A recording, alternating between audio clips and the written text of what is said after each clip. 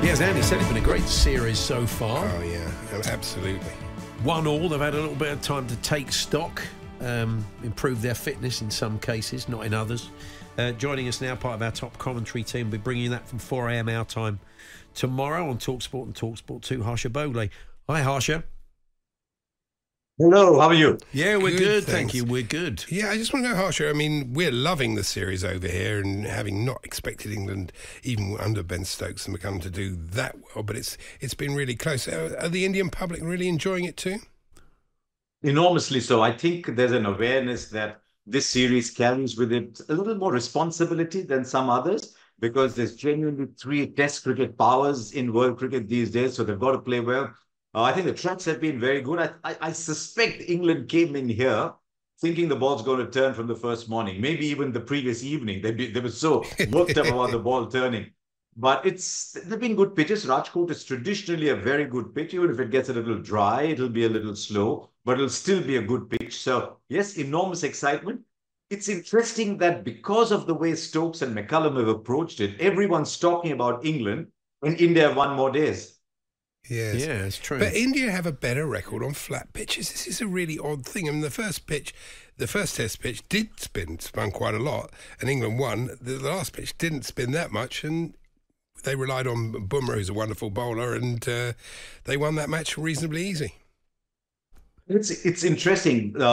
If, for example, you go to England and there's an absolute green top, the overseas seamers become just as good. So you come to India and there's an absolute rank turner, it's a dust bowl, and suddenly Shoaib Bashir becomes a good bowler, and the other everyone becomes a good bowler. Rehan Ahmed becomes a good bowler.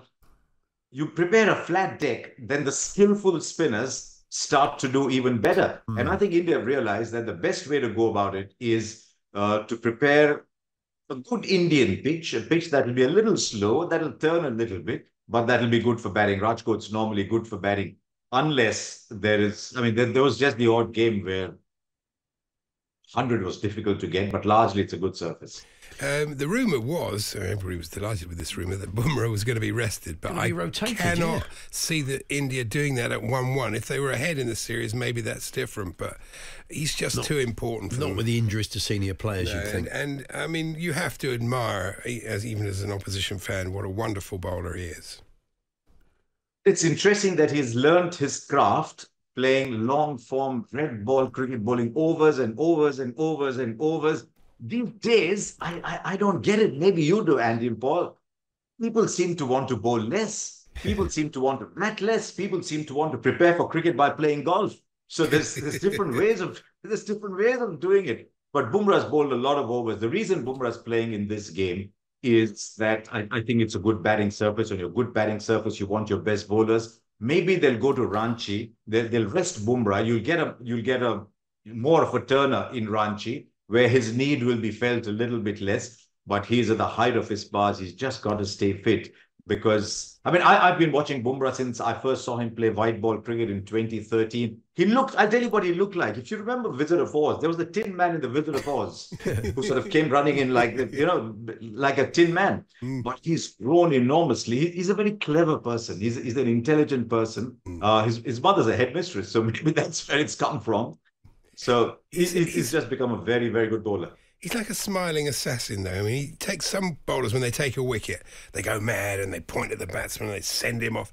He just grins in this. Yeah. He's so happy that he's taken a wicket. And the ball to Pope in the last game was just brilliant. So special.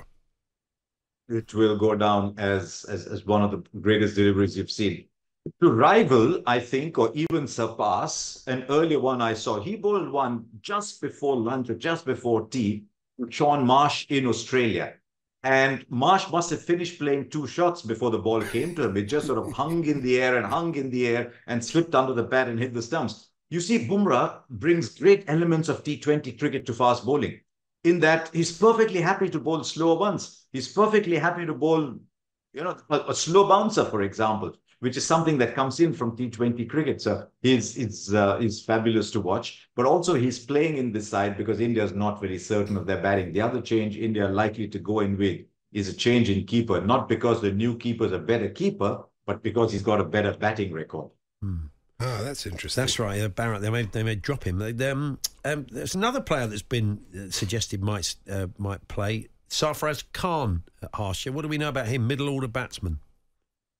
What we know about him is, they often say it's not enough to knock at the door of the selectors, you just break the door down.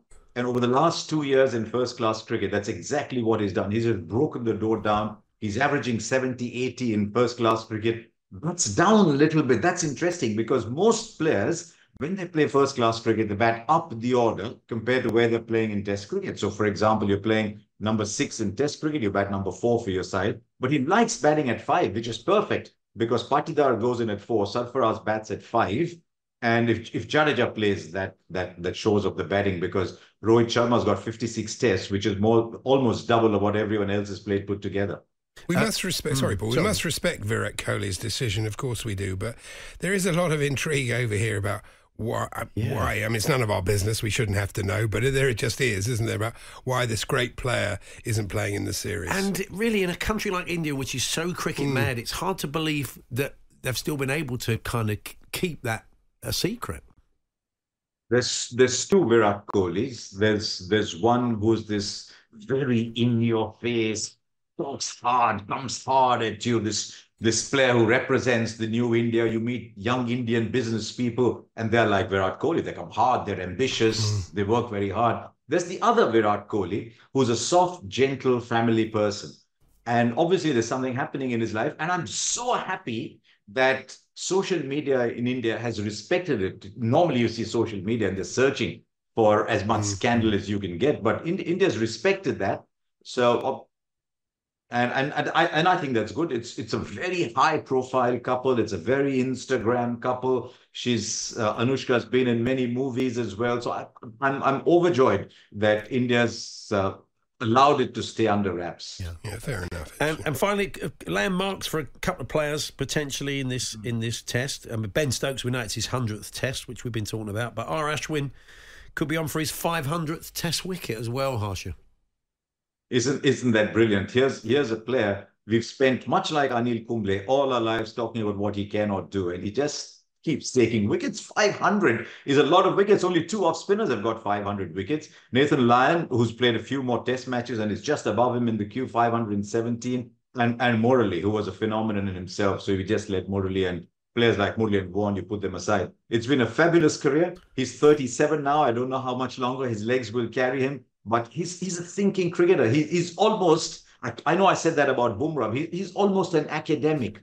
If he's not playing, he's sitting and thinking, should I spin the ball this way or should I spin the ball that way on this track? What is it likely to do? He'll spend hours watching Ollie Pope bat and Ben Stokes bat. So he's that kind of spin ball. I'm overjoyed for him. He'll play his 100th test match as well in Dharamshala, where I think Johnny Bairstow plays his 100th too. Yeah. So there's a few landmarks coming. Yeah.